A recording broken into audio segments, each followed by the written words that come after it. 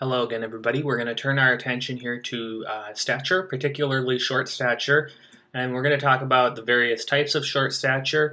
Remember that short stature and growth failure are not the same thing. So short stature includes everything that makes you short. So it could be your genes. You're a short person because you're born to a short family. That's going to be familial short stature, constitutional growth delay, and then pathologic short stature. So growth failure really only includes the pathologic causes of short stature. Now you can be born to a short family and have pathologic short stature, certainly, but when we're talking about growth failure, that's only referring to the pathologic causes. There's something wrong and it's causing you to be shorter than you should be. But short stature refers to all of these. We'll also talk about tall stature. That's not so much a problem. There may be issues behind it, but this isn't as common of a problem. Parents tend to come in and wonder why their kid isn't growing fast enough, but when their kid is tall, they usually don't come in complaining. So that's just a reality of clinical medicine. This is the growth chart for children age 2 to adults age 20. And then this is the growth chart that we use for children from birth to 36 months. And this is really the important growth chart that you're going to be looking at in young children failure to thrive. So the normal growth rate is early on in life, and when we really look at it as far as the years of life, the most rapid growth rate is during intrauterine life. And the average birth length is 20 inches, so if you actually do the math, the average rate is about 26.7 inches per year. During the first year of life, the average rate is going to be about 10 inches per year. The average length of a child is about 30 inches on their first birthday. On their second birthday, their growth has slowed a little bit, so now they're about 35 inches. So that's an average rate of only about 5 inches per year. And then by their third birthday, they're usually on average about 38 inches. So now the growth rate is slowing even more to 3 inches per year. And then by age 4, they're usually about 40 inches, which is 3.5 feet tall. And then thereafter, their average growth rate until puberty is going to be about 2 inches per year. And once they hit puberty, there's going to be various growth spurts where the growth rate will go up and down based on when they're hitting their growth spurts. A common question that's asked by parents in a family practice or pediatrician's office is going to be, how tall will my child be? And the answer to that is it's not completely predictable because it's based on genetic and environmental factors. But the parent's height is a pretty good indicator as to how tall a healthy child will be. So the projected growth formula, and this is really just an estimation. You can give this to the parent and do the math out and tell the parent what about they can expect. And the USMLE actually has asked about this, so this is probably a good one to commit to memory. And it's 1/2 of the quantity of the mom's height plus the dad's height, both in inches, plus or minus 5 inches. And you're going to add the 5 inches for boys and subtract for girls.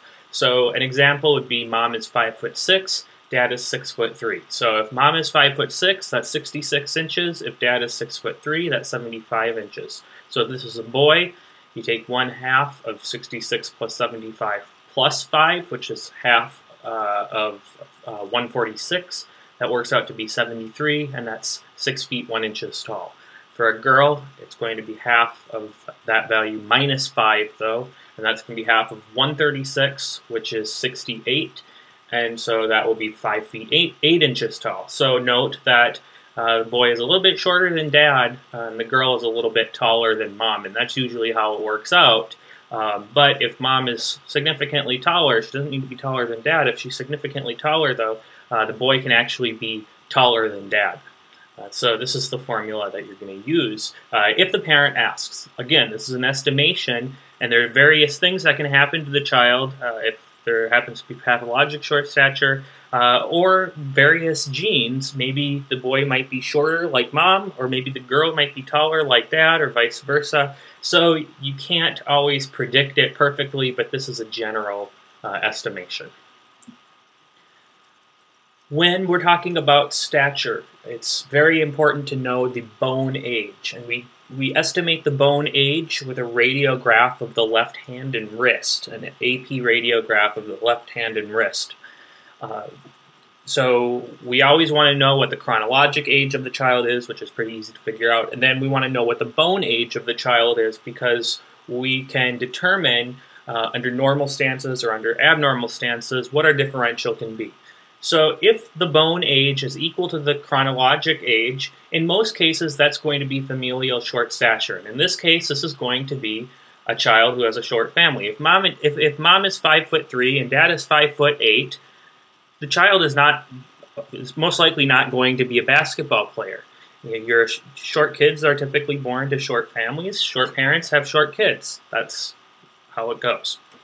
Under abnormal circumstances, however, you can have a chronological age that's equal to the bone age, and in this case you can have genetic causes or endocrine causes. So you can't rule out abnormal circumstances just because the chronologic age is equal to the bone age. If the chronologic age is greater than the bone age, in this case it means that the bones have not developed as quickly as we would expect. And in normal circumstances, this is a constitutional growth delay, or just a child who happens to be a late bloomer. And that's perfectly normal, but this would cause the child to be shorter than expected. Under abnormal circumstances, this can be due to a chronic illness, which can stunt growth for a little while, endocrine causes, and poor nutrition, which also can stunt growth. And then on the flip end of that, if the chronologic age is less than the bone age, this can be due to obesity, which can accelerate the closure of the epiphyseal growth plates, and then precocious puberty can do the same thing, as well as congenital adrenal hyperplasia and hyperthyroidism. So again, just going over these definitions, remember that familial stature, this is pretty much a genetic cause. Children of shorter parents tend to be shorter. In this case, the chronologic age will always equal the bone age. Constitutional growth delay is the child who's a late bloomer, and they tend to be born to parents who are also late bloomers. So you can always ask the parent or parents who are in, were you a late bloomer? Did you hit your growth spurt later on in life? Were you one of the shorter kids in 2nd, 3rd, 4th grade when you were your child's age? And if the answer to that is yes, then that contributes towards your diagnosis of constitutional growth delay. So these children will eventually, provided that they don't have any underlying issues, and they usually don't, these children will eventually reach their normal growth height after they hit their growth spurts. They'll catch up. And in this case, with constitutional growth delay, the chronologic age will be greater than the bone age. So the bone age is still yet to catch up. So some of our causes of pathologic short stature, and this isn't an exhaustive list, but these are some of the more common things. Pathologic short stature can be recognized either when we know that a patient is shorter than they should be and they have one of these cases, one of these causes, or if the patient starts normal or starts small and they begin to cross percentiles. So some of the endocrine causes can be hypothyroidism, hypopituitarism, craniopharyngioma, congenital adrenal hyperplasia, growth hormone deficiency, and hypogonadism.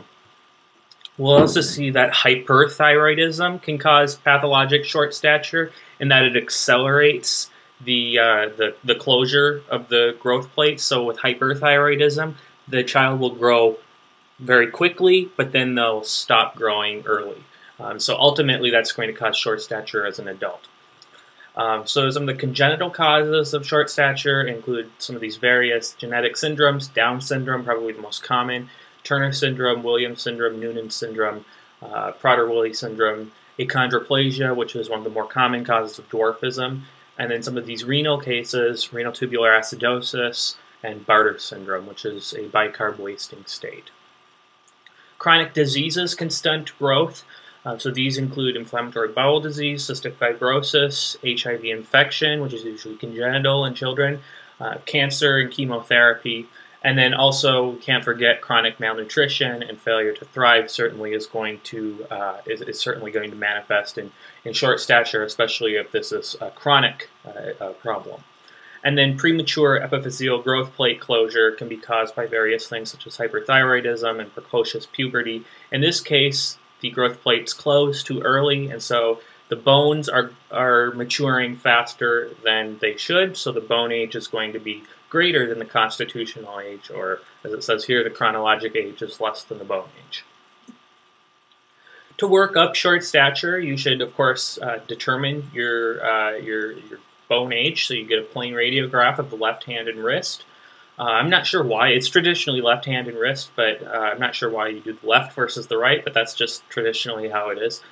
You want to get a complete metabolic profile, including liver function tests.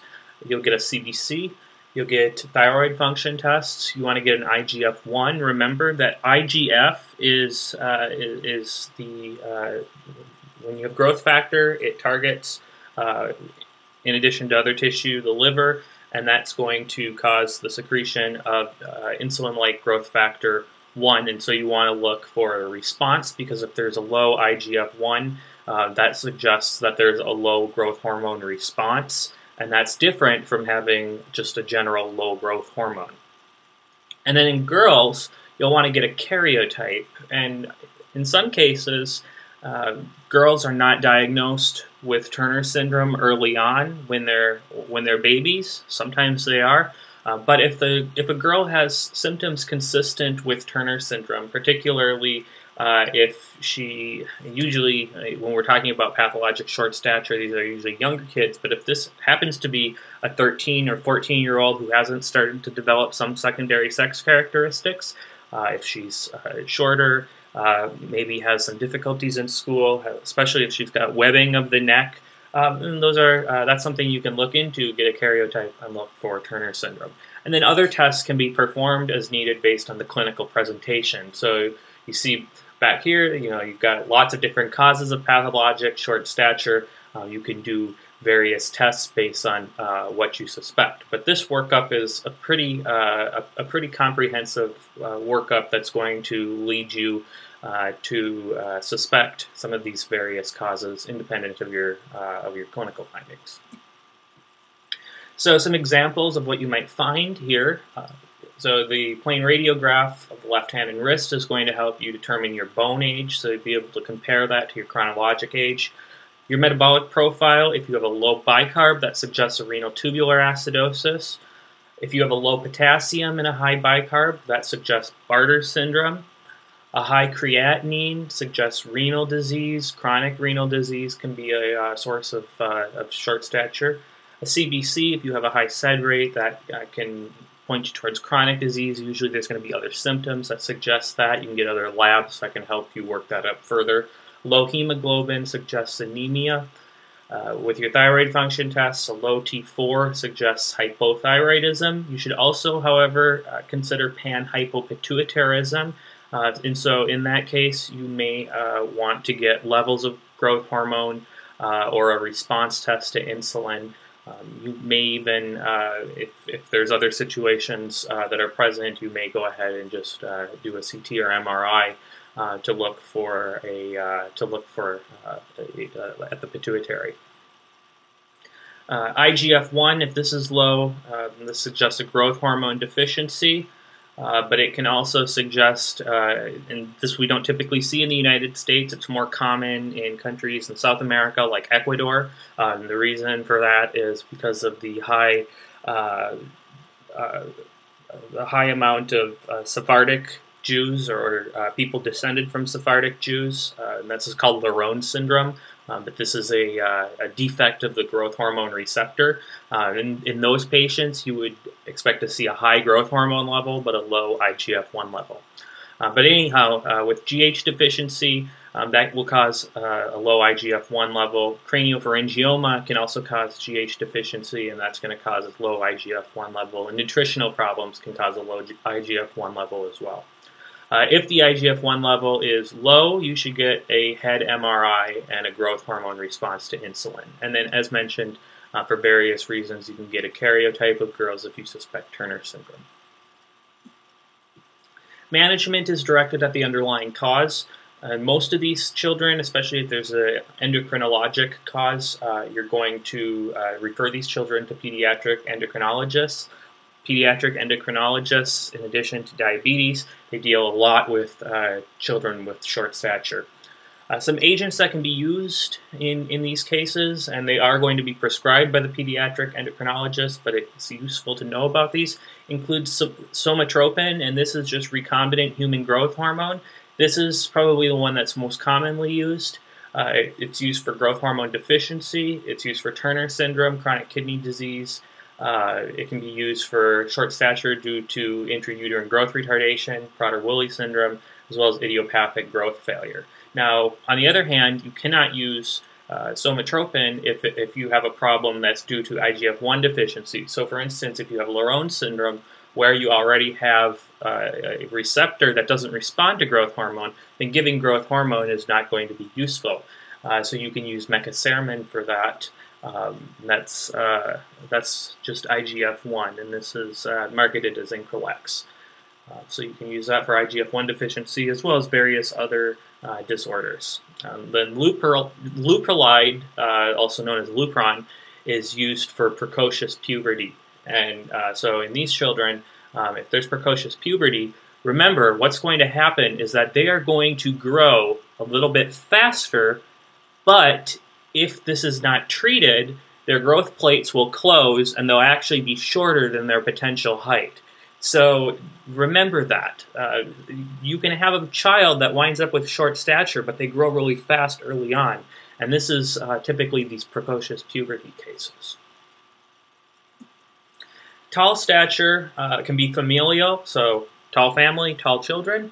You can also have growth hormone excess from a growth hormone secreting tumor. This causes gigantism. Then androgen excess or deficiency, hypo or hyperthyroidism. Then there are congenital cases, homocystinuria, Soto syndrome, Klinefelter syndrome, Marfan syndrome, Fragile X syndrome, and McCune-Albright syndrome. Remember what McCune-Albright syndrome is. You're going to see those cafe au lait spots, and you're going to also have a general hyperpituitarism. Remember Marfan syndrome, you have the joint laxity. Klinefelter syndrome, these are the boys that have delayed secondary sex characteristics, small testicles. They're usually tall and lanky. And then there are some of these other things. Soto syndrome tends to be generally accompanied by mental retardation. A lot of congenital causes, but most commonly what you're going to see with as far as children that have tall stature, they're going to be it's just genetic. They're born to a family that's tall. So this is a way you can kind of differentiate. You don't need to memorize this, but this is something I came across on Medscape. So if you have a child that's 2 standard deviations above the average height for a child their age, decide is the child dysmorphic. Of course, if they're dysmorphic, you're going to look at some of these genetic causes. So if the child's disproportionate, this is things like Marfan syndrome, Klinefelter syndrome, where the legs are a lot longer than the arms. So that can be things like Marfan syndrome, homocystinuria, Klinefelter syndrome. Or you can have, if they're not disproportionate, it can be things like Soto syndrome or Fragile X. On the other hand, if they're not dysmorphic, you ask yourself, is there a recent growth acceleration? And of course, if the answer is yes, then we're concerned about precocious puberty. So if there are development of secondary sex characteristics early, if the Tanner stage has progressed past Tanner stage 1 in a child where we wouldn't have expected that, particularly we're thinking about children who are 5, 6, 7, 8 years old, then of course the answer is going to be precocious puberty. If the answer is no, then we think of possibly hyperthyroidism or growth hormone excess being behind that. Growth hormone excess or hyperthyroidism is not going to cause precocious puberty. If it isn't a recent growth acceleration, then typically these are normal children. So these are just children that have always been tall and they're going to be tall. It can be either familial tall stature or just a healthy outlier. Obesity can also be behind tall stature as well for reasons that are a little bit more complicated. So if you have any questions, go ahead and write me a comment below.